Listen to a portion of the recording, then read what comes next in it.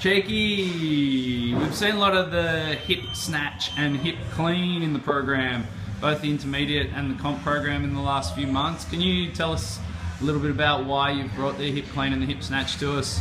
Okay, yeah, so the hip clean and the hip snatch are technically used for to teach a beginner to pull the bar into the waist.